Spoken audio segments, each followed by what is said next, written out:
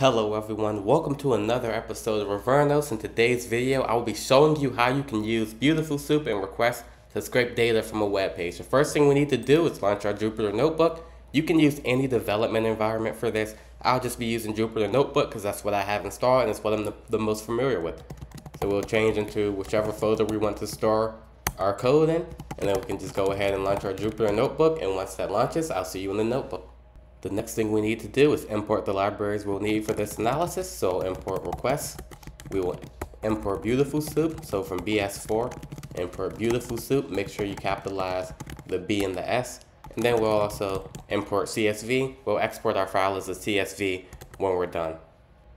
The next thing we need to do is specify the URL for the web page that we're going to scrape. And we'll also need a name of our CSV file that we're going to export at the end.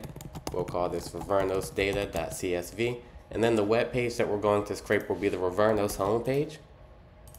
And what we'll do with this data is for each text that we have on the web page, we're going to display that in the CSV file. The setup for this is very simple, and that's all we need to do. So now we can go ahead and create our scraping function. I'll just call this function scrape Revernos. If you haven't, you should subscribe to the channel to get more content like this. We'll pass in the URL that we want to scrape and the name of our output file. And we're going to wrap this in a try except block in order to handle errors. Everything in our try block will execute, and if there's an error, then we can handle that in our except block.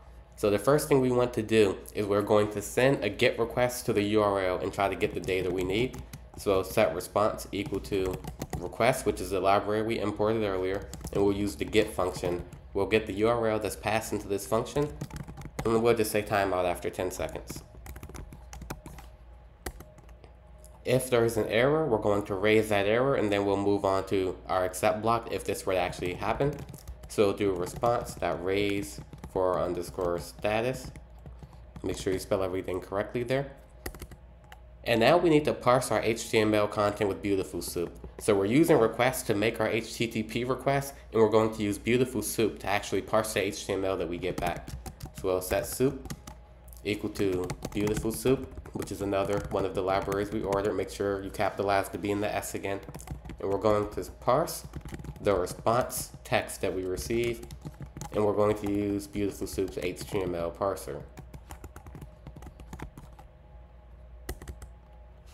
Once we have that, we need to iterate through this massive chunk of text that we'll have. Actually, our website isn't that large, so it won't be that massive, but you can imagine doing this on a much more in-depth website and getting back a ton of data. So we're going to need some way to parse through that data. So first, we'll create an empty list, and then we're going to be appending data into this list as we get it, as we parse it out. We are going to create a for loop, and we're going to loop through all of the tags that we want to pull data from. In this case, we want to pull data from the paragraph tag. These are HTML tags, so P is paragraph, and we also want to pull any headers. There are 6 different header sizes that you can have in HTML, H1 through H6. So we're going to go ahead and pull all of those here. So we'll pull the P tag, which is paragraphs, and then H1 through H6. Once we have that, we're going to use BeautifulSoup to find each of our tags. So we'll call this elements. We'll use our BeautifulSoup object, and we'll use the find all function, and we're going to find all for each of these tags. And then we're going to get all of our tags, and that will go into elements. So we need to loop through elements now. So for element and elements, we're going to pull the text from that element.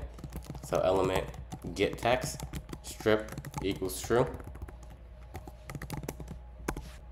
This strip parameter here just removes extra white space that we don't need, so that's why we're including it here. And then the last thing we're going to do is we're going to use if text. That means if our text is not empty, we're going to append. And what we'll append is a dictionary. So we'll call the first key tag, and that will be the tag that we're looping through right now.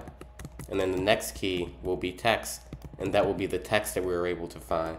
Then make sure you close out your curly bracket and your parenthesis.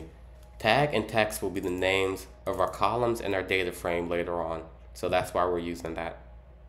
The next thing we need to do is export our data as a CSV file. So while you're still inside of this try block, we're going to open a new CSV file. So we'll do with open output underscore file. This will be the name of our file that we passed in and defined earlier. We'll open it in W mode, which is write mode. Separating the new lines, we don't need anything here, so you can pass in an empty quote.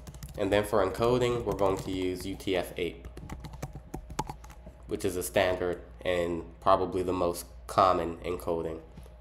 So once we have that, we can do add CSV file. For field names, we're going to pass in our column names, so that will be tag and text. And then we need our writer, which we will be using the csv.dict writer, which is dictionary writer. And that's why we appended dictionaries to our data so that we'll be able to use that later on. So we'll have our CSV file here, and our field names will be field names. We'll use our writer, we'll write the header, and then we'll write rows, and we'll pass in our data here. This is our dictionary that contains our data, which is why we use this dictionary writer. And now we're passing in our data and writing that or appending that to the rows. Now we can go outside of our width, make sure you're still within your try, and then we can print. Let's do a formatted string here, and we can say data successfully saved to output file. Make sure the name of your variable is within these curly brackets and you have this F so you know it's a formatted string here. Then close quote, close parenthesis. That looks good. The last thing we need to do here is handle errors. So now that we have our try, we have our accepts. So if request has an error, we're going to handle that specifically. And so if there's a request error or a request exception, we're just going to use the alias E to refer to it, and we'll just print what that error is. So we'll say error fetching the URL, and then we'll pass in E here. And let's say that there's some other type of exception that we want to handle. We'll just say an error occurred, and then we'll pass in whatever that error is. So this is one of those cases where if there's a specific exception that you might expect, you can handle that, and then you can also have a catch-all except where something else went wrong, you can handle that also. I just caught two things, so before we run our code, we need to fix two issues. First, in this first except, instead of saying exception, make sure you have an S, that should be exceptions. And then also make sure this is UTF-8, not UFT-8. And then once we do that, make sure you rerun to create that scrape revernos function again. And then we can just go ahead and copy this and make this our function call. And then we can go ahead and run this and see what output we get. And it says data successfully saved to revernosdata.csv. If you were to open up that file, you'll be able to see the tag that we have and then the text that is associated with it. If you like this video, make sure you like, comment, and subscribe, and click the notification bell so you don't miss an upload. I have a lot of great Python programming content on this video, so make sure you subscribe and click that notification bell so you don't miss any uploads. And also, if you're more interested in web scraping, I do have a video where you can watch and learn how to web scrape photos from Instagram, so you don't want to miss that. So go ahead and check that out. Thanks for watching, and I'll see you in the next video.